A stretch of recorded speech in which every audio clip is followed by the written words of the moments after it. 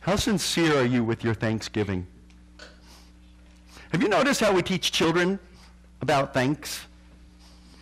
We tell a little child, okay, say thank you, right? Do they even know what it means? When we first start telling them, we say thank you. And, okay, thank you. And are they really appreciative of whatever's been given to them? Probably not at all. And the problem is, some of us are just like little kids. We have to be reminded, say thank you. So is that why we need an annual celebration to thank God? Because we've maybe forgotten it as a nation, that we have reason to give God thanks every single day? Do we need just one day a year to give God thanks? I would hope that Thanksgiving takes place every day. But how sincere are you with your Thanksgiving? Here's one of the ways you can test your Thanksgiving this year. See what you do on Thursday. Just monitor yourself, okay? What do you do on Thursday? Are some of you going to eat? Anyone going to eat? Raise your hand. Anyone chosen this week to fast? Raise your hand. Well, so that's a surprise.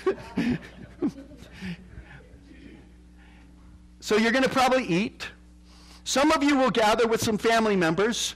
Some of them you like, some of them you don't. Some of you will be glad to be there. Some of you are wishing you were somewhere else. Some of you will watch football. Some of you won't. Some of you will be glad that you're not. Then how thankful will you be? Monitor what you do on Thursday. Because if you examine what you do on your Thursday, you'll see, am I really thankful? When you sit down at the meal, what's the first thing you do? Start eating? We had a video that we showed last year. We still might show it again. It's a video of a family that's sitting there, and everyone's just eating and chowing down, and Grandpa's sitting there.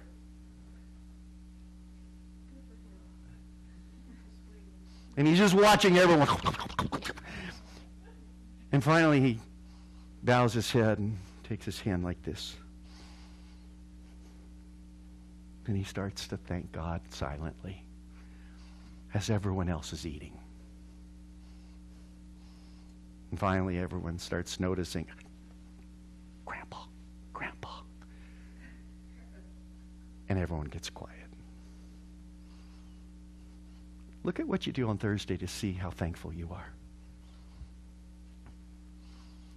Or better still, look at what you do on Friday to see how thankful you are. We're looking at Psalm 138 today. It's an interesting psalm. It's a psalm that begins a series of songs in the last portion of the book of Psalms, a series of psalms by David, in where he's celebrating God and he's just thankful for God. And then we'll get to the Hallel songs, which are the songs of Hallelujah, the last 5 songs, all about praising God. But the songs right before that, 138 to 144, there are these songs of thanksgiving, where David is thanking God for things that God has done for him. In verse 1, it says, I will praise you, Lord, with all my heart. Before the gods, I will sing your praise.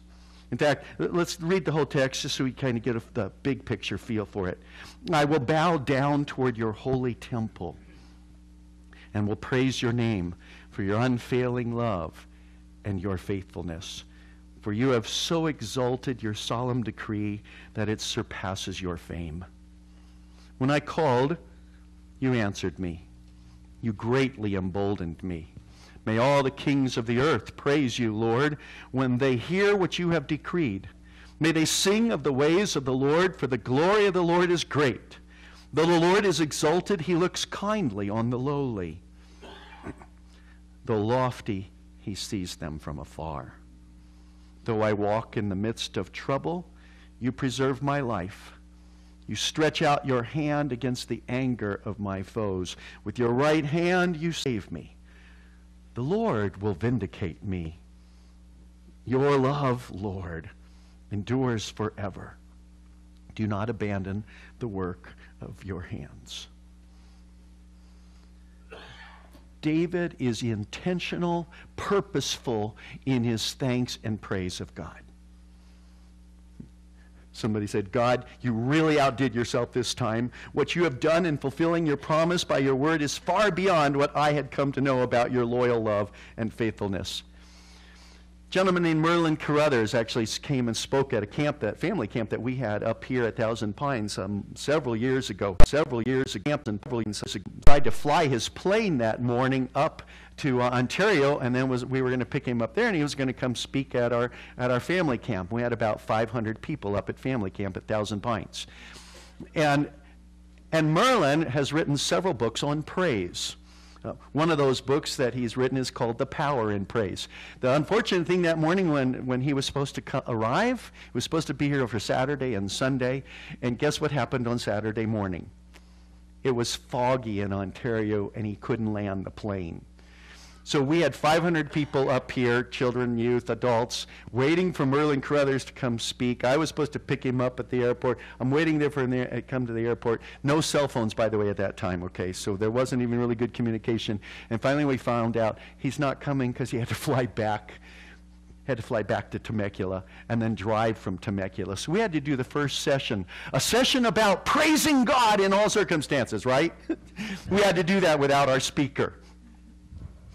Well, Merlin wrote in the book Power and Praise, praising God is not a patent medicine, a cure-all, or a magic formula for success. It is a way of life that is solidly backed up in God's Word.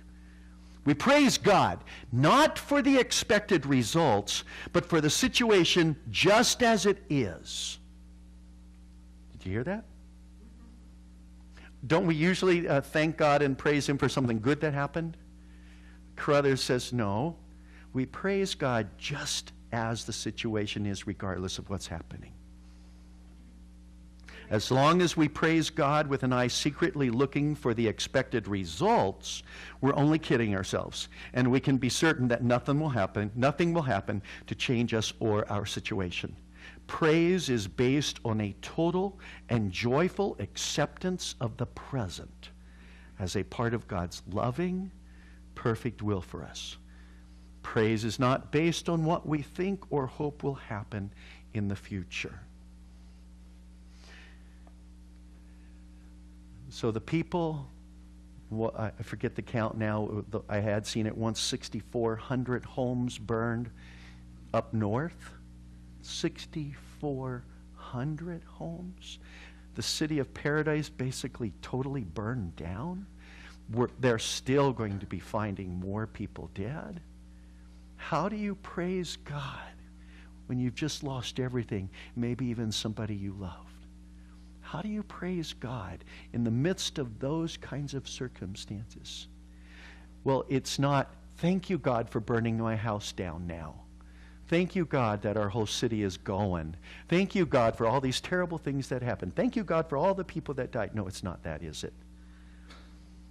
It's, God, I praise you that in the midst of this, you are here with me.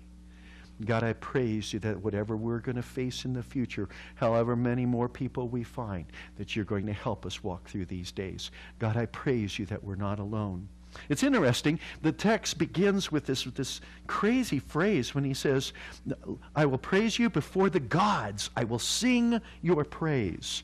What's he going to do? Go to where all the idols are and praise God? Well, that's very possible. Think about that. I will sing your praise before the gods. Isn't that what Elijah did when he was dealing with the prophets of Baal? 400 plus 450. There was 850 prophets of Baal and Asherah who had gathered on a mountain along with the king of Israel. And they're up there on top of that mountain. And he says, okay, let's each build an altar. And you build your altar and you kill your bull. And I'll build my altar and I'll kill my bull. And then, in fact, since there's so many of you, you guys go first. Pray to Baal to burn up your offering. And they go all day long, and near the end of the day, and he's been razzing them. Where's your God? You need to talk louder. Maybe he's asleep. Perhaps he's going on a vacation. Maybe he's just busy. Maybe he can't hear you. And he's just teasing them on and on. Finally he says, okay, forget it. Let me pray. But before he prays, he will multiple times take barrels of water and pour them over his altar. He'll dig a trench. Before that, he had dug a trench around the altar so that the water not only covers everything on the altar, all the wood, but it also is going to fill up the trench. And then he prays. And he says, okay, God, because I believe you're God, and you have the power. Now you show these people that you are the God of heaven and earth, and you burn up that offering, and fire comes down from heaven and consumes it and the whole altar. And I'm thinking, Elijah's praising God in front of the idols and all the worshipers, because here's evidence, proof of God's power. Thank you, God, from my heart, he says. And notice this, when you are in the presence of evil, 850 prophets of Baal, Jezebel, who wants you dead, and she's going to even work harder for it because you're going to kill all of her prophets. When you're in the presence of evil, what should you do? Praise the Lord. In fact, you may have to follow what he almost did when he started worship today, and that is sing your praise. Sing it out, the praise of God who is with you. Psalm 111 says, praise the Lord. I will extol the Lord with all my heart in the council of the upright and in the assembly. How do we praise God? It's got to be from the heart. Psalm 9:1 says, to the tune of the death of the son. Incidentally, Psalm 9, you want to talk about praising God in tough circumstances? David committed adultery. He had the husband of the wife Bathsheba, whom he committed adultery with. He had him killed. He is getting ready for the birth of a son. That son has been born. The son is ill and appears to be dying. The baby finally dies, and Psalm 9 comes from David's lips. I will give thanks to you, Lord, with all my heart. I will tell of all your wonderful deeds. This is a man who has understood how to praise God even in the worst of times, because he knows God is there with him. Besides, he also later will tell his friends who come to him and say, why are you up now? You were fasting, you were on the ground, and we thought you were going to be committing suicide or something. You were so distraught. But as soon as the baby dies, you get up and you're like, okay, let's go on. What happened to you? He says, because I know. And my prayer was that maybe God would heal the baby here. But he didn't do that. And what I know is I will see the baby again. I will be reunited. And that's why I can get up and eat and praise God, because I know heaven's still coming and I'm going to hold my son again someday. Verse 2 says, I will bow down toward your holy temple and praise your name for your unfailing love. He says, God, I've just got to praise you because you love me. I had a conversation with Debbie this week, and I was feeling just one of those moments where, wow, I don't think I thank her enough. I don't know, is once a year enough? No? No? So maybe twice. That's double it, right? Okay, we'll go for 2. No, I just wanted to say to her again, and I wanted to stop her and look in her in the eye and say, Debbie, I just want you to know I love you so much. And I got to say, I would miss you horribly if you weren't here. Of course, her answer was like, yeah, right, Bill, yeah. But there's those times you just have, your heart is so full of love. You've got to communicate that back, and that's what David's saying to God. He's saying, God, you've loved me so much. I've got to respond with praise. I've got to tell you how much I love you. It's what he felt in Psalm 51 describes it, verse 1. David has been convicted now of his sin with Bathsheba. Nathan's come to him and said, you're the man. You're the guy who's really done bad. And David confesses that sin. And look in Psalm 51, verse 1, it says, when the prophet Nathan came to him after David had committed adultery at Bathsheba, David prayed, have mercy on me, O God, according to your unfailing love. According to your great compassion, blot out my transgressions. See, what David understands is that when he sins, and maybe even especially when he sins, and when he's convicted of it and it's pointed out to him, that it's in that moment that he really needs the love of God. The unfailing, unmerited favor, the loving kindness of God, the grace and mercy of God himself. And that's really what this word means here. Mercy, loving kindness. Psalm 86, verse 5 says, "You, Lord, are forgiving and good, abounding in love to all who call to you." Verse 15, "But you, Lord, are a compassionate and gracious God." If for no other reason, this is reason to give thanks. Listen to the next phrase. Slow to anger. Thank you, God, because we deserve him being angry at us. Well, maybe you don't. I do. Okay? When we sin, we deserve it, especially once we know Jesus. Yeah, Christians sin, don't we? Even after we know God, we still mess up, don't we? We need a God who is abounding in love, slow to get angry with us, who is forgiving and compassionate. Psalm 103, you've all heard this one many times. He's the one who redeems your life from the pit and crowns you with love and compassion. Verse 8, "The Lord is compassionate and gracious, slow to anger and abounding in love." Verse 11, "For as high as the heavens are above the earth, so great is his love for those who fear him." And verse 17, "But from everlasting to everlasting, the Lord's love is with those who fear him, and his righteousness with the children's children." God loves loving his people. Thank you, God, for your unfailing love. The psalm goes on, again in verse 2, "I will bow down toward your holy temple, will praise your name for your unfailing love and your faithfulness."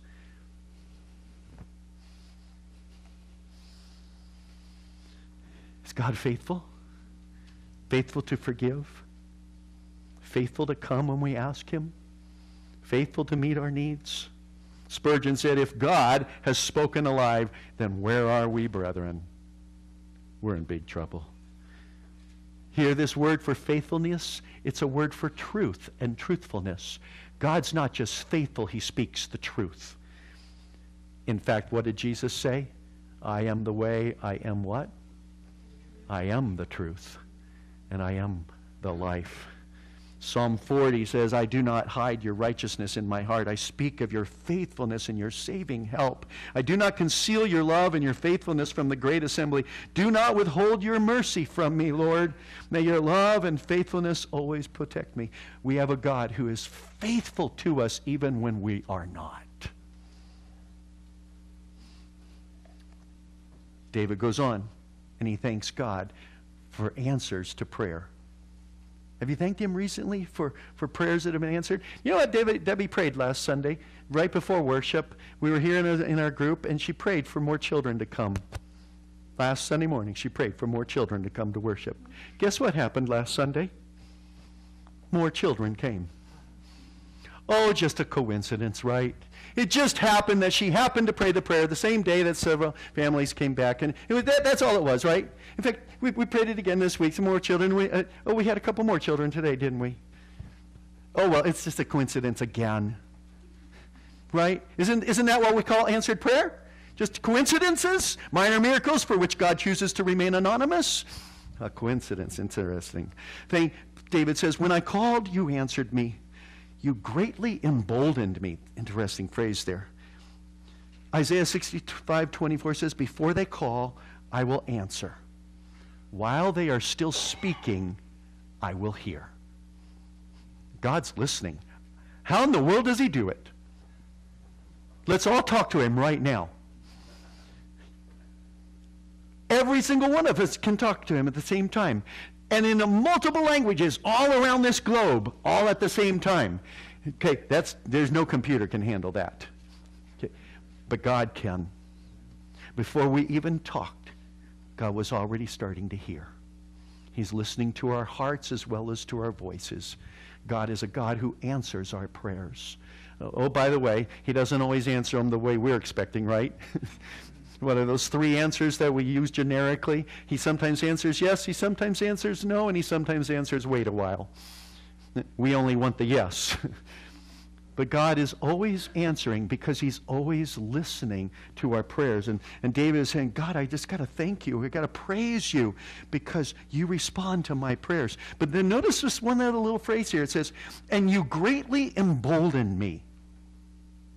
When I pray and you respond, God, it makes me more courageous.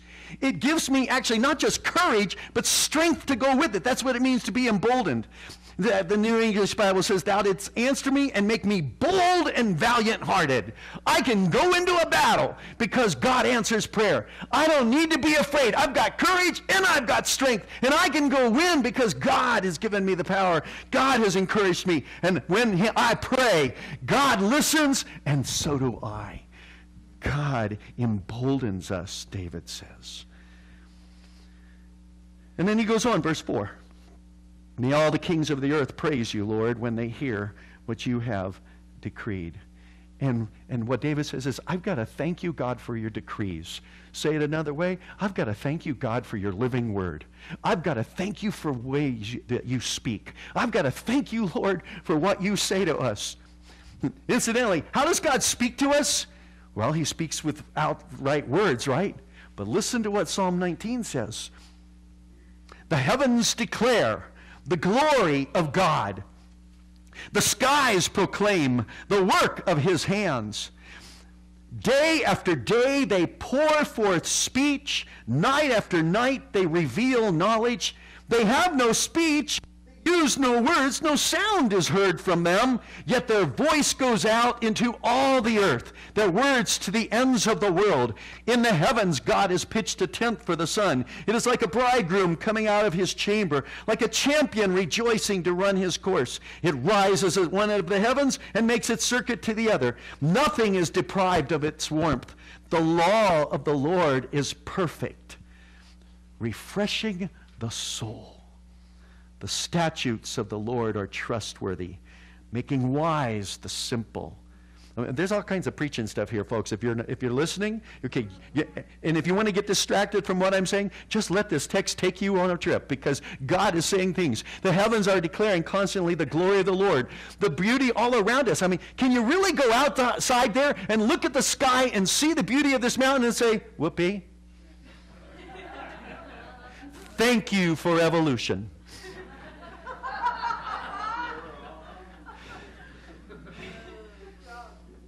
I mean, come on, really, can you? Can you look at what we get to enjoy and not see and hear God speaking the glory and splendor of what he's done for us? But he goes on, the law of the Lord is perfect. It refreshes the soul. The statutes of the Lord are trustworthy. What God has said to us will bless us if we'll listen and obey it. The precepts of the Lord are right. They give joy to the heart. Have you ever felt bad for doing something wrong? That's because you break his decrees. It's because you go against what he said. And of course you're going to feel bad, but when you follow it, it gives you joy. The commands of the Lord are radiant, giving light to the eyes. The fear of the Lord is pure, enduring forever. And get this, the decrees of the Lord are firm, and all of them are righteous. They are more precious than gold, than much pure gold. They are sweeter than the honey from the honeycomb. By them your servant is warned. In keeping them there is great reward. But who can discern their own errors? Forgive my hidden faults. Keep your servant also from willful sins. May they not rule over me. Then I will be blameless, innocent of great transgression. May these words of my mouth and the meditation of my heart be pleasing in your sight, Lord, my rock and my redeemer. He is the King of kings. He is the Lord of lords. And then someday every knee will bow. Every tongue will confess that Jesus Christ is Lord, to the glory of God the Father. And take note, what is the psalmist thanking God for? His word. And what do we have in Jesus Christ? The living word of God that became flesh, dwelt among us, full of grace and truth, came to give us life and forgiveness, and one day every knee will bow. but not every knee will have accepted him as Savior. And so the psalmist goes on, David says, I've got to thank God for his glory. May they sing of the ways of the Lord, for the glory of the Lord is great. And in this passage, he actually says that the kings are actually going to praise him. And someday that will happen when every tongue confesses God. Isaiah 49 says it this way, verse 23, kings will be your foster fathers, and their queens your nursing mothers. They will bow down before you with their faces to the ground. They will lick the dust at your feet. Then you will know that I am the Lord. Those who hope in me will not be disappointed. Because even the kings of the world will all acknowledge that God is God. We're in such a crazy time right now.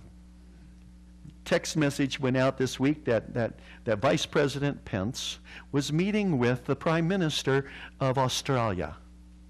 And his text was just this.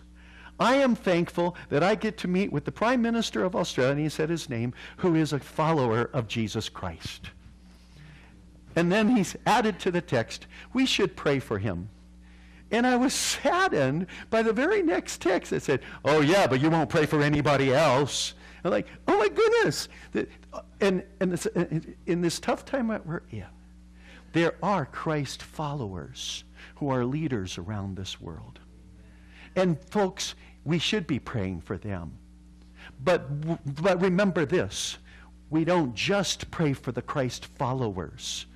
We're called to pray for all of our leaders.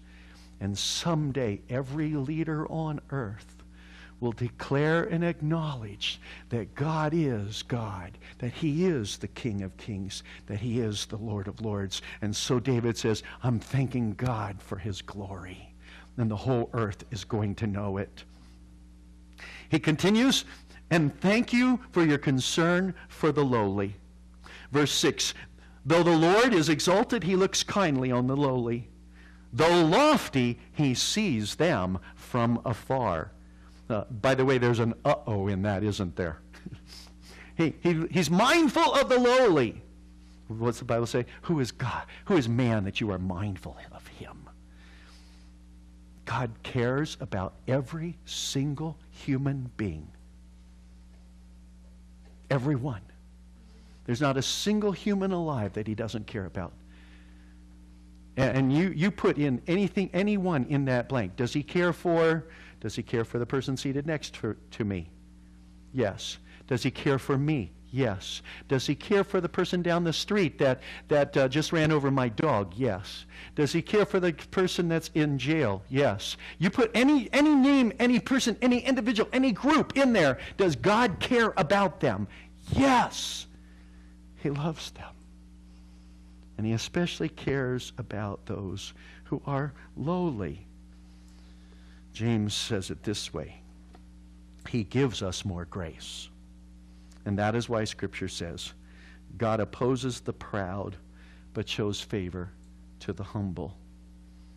That same thought is in 1 Peter 5, verses 5 and 6. In the same way, you who are younger, submit yourselves to your elders. All of you, clothe yourselves with humility toward one another, because God opposes the proud, but shows favor to the humble. Humble yourselves, therefore, under God's mighty hand, that he may lift you up in due time. God cares about the lowly, the brokenhearted. That's why Jesus comes to minister to them. He's constantly doing that, even when the religious people who are a little bit high and mighty, just a little bit prideful and egotistical, even when they are opposing him, he continues to give himself to those who are lowly. Though the Lord is exalted, though he would not have to acknowledge anybody, though he is as far from us as the heavens are above us, God still cares about the lowly. He looks kindly on the lowly. Though lofty, he sees them from afar. For those who are arrogant and prideful, then he kind of just backs away. And folks, that is not a good place to be. Okay, you want to do it on your own? And God simply pulls back and he watches from afar. And David continues his psalm of praise when he says, I've got to thank God for his protection. Though I walk in the midst of trouble, you preserve my life. You stretch out your hand against the anger of my foes. With your right hand, you save me. Somebody believes that one of the reasons why David wrote this psalm is because it's right after one of those times that he'd been chased by, who knows, King Saul, Absalom, his son, or someone else. It was a time of trouble, and God had protected him and preserved him and given him life. And so now he is saying, I've got to praise God for that. That even though I'm walking in troubled times, even though I'm in a difficult place, even though things are really bad, even though I walk through the valley of the shadow of death, I will fear no evil, God, because you are with me. It's Psalm 27:5. For in the day of trouble he will keep me safe in his dwelling. He will hide me in the shelter of his sacred tent and set me high upon a rock. When life has its greatest troubles, what David is acknowledging, and the reason he's praising God, is because in the midst of his worst of times, he's acknowledging God is with me.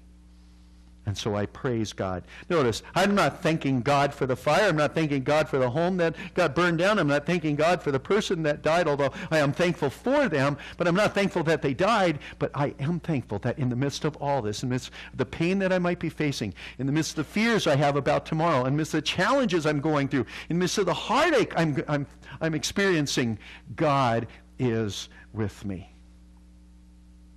By the way, has anybody here ever ridden a bicycle up here in the mountains? Oh, you all have missed it. A couple of you? That's it? You are, okay, come on. How many of you have ridden up here in the mountains, here in Crestline area? Oh, okay, a few more of you are admitting to it. Isn't it fun? What a privilege. You never get to go always downhill or flat up here. You always get the opportunity to ride uphill. It doesn't matter where you go, you're going to still get the opportunity to ride uphill. Every route that I work on, even if you ride around Lake Gregory, which is kind of the easy, wimpy route, excuse me, no offense, man. Okay, but if you ride around Lake Gregory, even there you get to go up and down. You might want to pick which route you go because some of the up is a little bit worse, especially if you're going up San Moritz. Okay, anyways, it's just always that way. Here's the frustrating thing I have. Every time I ride my bike from my house, there is no way to get back to my house without going up a steep hill. So if I go Crest Forest to Lover's Lane and try to go up Lover's Lane, the nice thing about that one is it's super, super steep, but it's shorter than if I go Crest Forest all the way over to the first street, where, what's it called, Rate Road. If I go up Rate Road, okay, that's steep too, not quite as steep at Lover's Lane, but it's longer. Doesn't matter. Wherever I ride on the mountain, I get to go uphill. Thank you.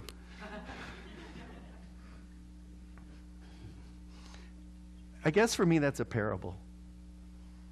No matter what I'm doing in life, life has its troubles. And I'm probably not going to be able to avoid the troubles.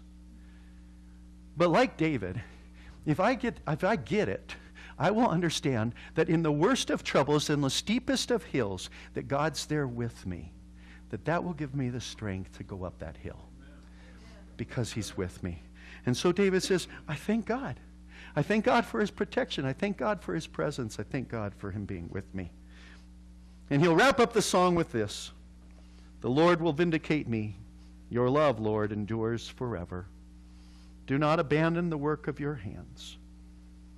And here's the thing that David understands. He knows that no matter what's going on in his life, God is not going to abandon him. He knows a promise that comes from the New Testament. It's Philippians 1, verse 6. Being confident of this, that he who began a good work in you will carry it on to completion until the day of Christ Jesus. He knows that the ultimate end is victory in heaven, that no matter how bad it gets, so if I'm dealing with some illness like cancer, if I'm fighting off dementia, if I'm struggling to pay my bills, if I'm literally dying right here, that God is with me and God's working me towards something very special, and it's victory with him in Christ Jesus. And so what does he say? I'm going to thank God. I'm simply going to acknowledge that he loves me. I'm going to bask in that love. I'm going to enjoy that love. I'm going to celebrate that love. And I'm going to thank him for it, so that even after I've struggled with my enemies, I'm going to acknowledge. In fact, look at this. Psalm 13. But I trust in your unfailing love. Psalm 13, David clearly has written after he's been fighting his enemies. I trust in your unfailing love. My heart rejoices in your salvation. I will sing the Lord's praise, for he has been good to me.